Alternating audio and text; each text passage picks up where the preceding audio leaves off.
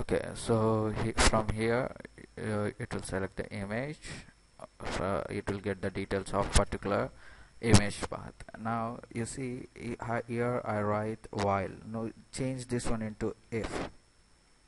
Okay, change this one into if and clear this one, and right here write byte of pick array equals to new pick array. Sorry, here you write a byte of dr img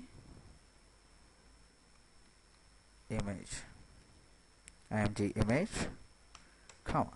So whatever the image it will come, it will store into that particular array.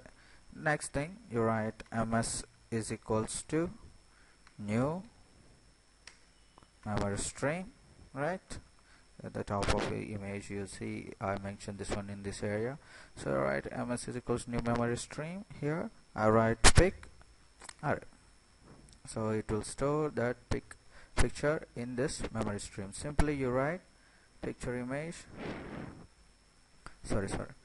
you write seeking out that particular memory stream. In this seek of, it will ask the offset, long offset, it is 0 from this port, and next thing you write seek origin dot begin. So it will seek from the top to bottom. It will read the position from top to bottom. It will store in that memory stream.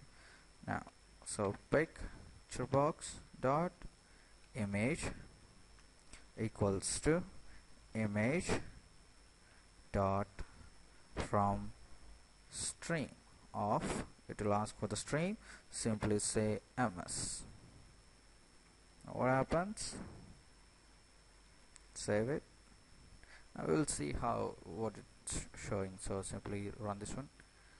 Now if you go to photos, if I select this one, you see the image, and just go to this particular form to design and change this one size more to stretch image size. That's cool. Now